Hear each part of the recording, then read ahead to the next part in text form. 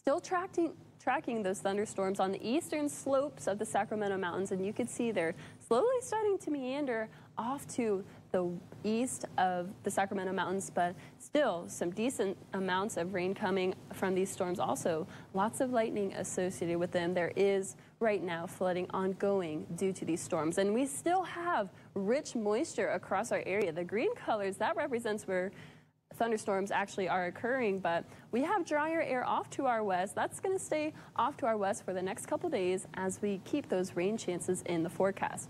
Our latest future track model showing Las Cruces and El Paso will be staying dry for the rest of tonight. Just this model showing some cloudy conditions, but tomorrow we got a better chance for some rain. So waking up tomorrow, still just some clouds in the sky. It looks like no rain at the 7 o'clock hour. Right around 12, though, we'll start to see storms pop up on the Sacramento Mountains, possibly even in our far eastern counties. But tomorrow afternoon is when we have a better chance for seeing some thunderstorms develop across our entire area. We're seeing scattered thunderstorms in our far eastern counties, up in Otero County, also even in El Paso and Doña Ana County.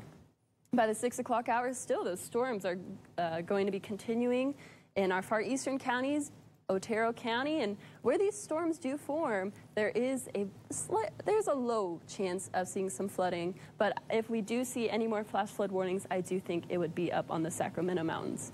This model showing storms lasting at least until tomorrow night at 10. So keeping a 30% rain chance for the next 3 days, but it will start to slowly drop off through the beginning of next week. Right now, here's our current temperatures.